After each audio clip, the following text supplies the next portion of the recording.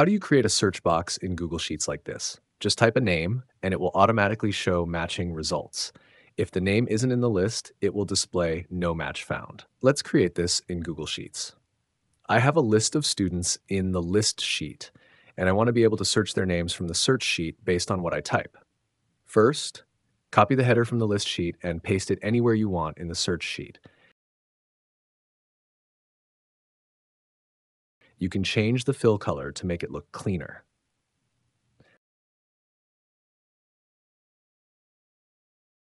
Then type the word search beside the header and merge the cells to form a search box. This is up to your layout preference.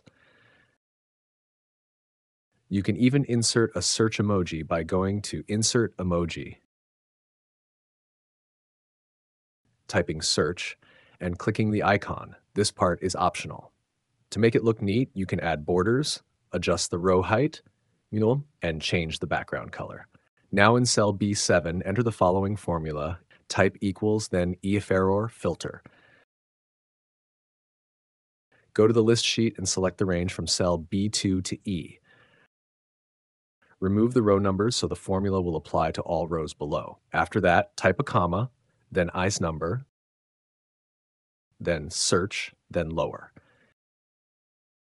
Go back to the search sheet and click cell C4. Type another comma, then lower again. Go to the list sheet and select column B. This will be our reference for searching.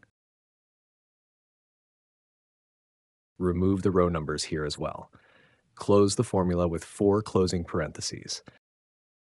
Then type a comma and add no match found. This ensures that if no data is found, the formula will return no match found instead of an error. Press enter. Try typing a name in the search box. Only rows that match will show. If you want an explanation of how the formula works, I'll include it in the description. If you enjoyed this tutorial, don't forget to like, share, and follow for more Google Sheets tips.